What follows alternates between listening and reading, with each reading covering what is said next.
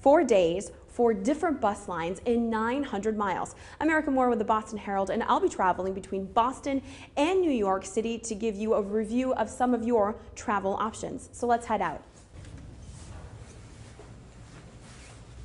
First up, the Bolt bus. It's got great Wi-Fi connectivity. The drivers attempted to avoid New York City traffic jams.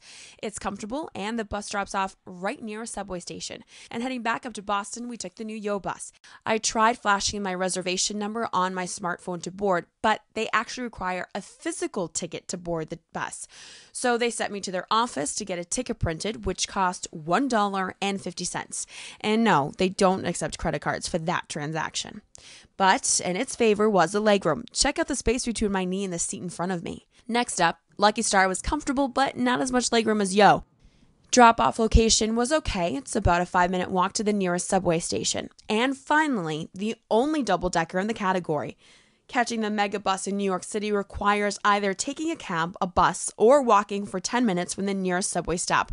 The walk is through a mostly deserted area on the west side of Manhattan.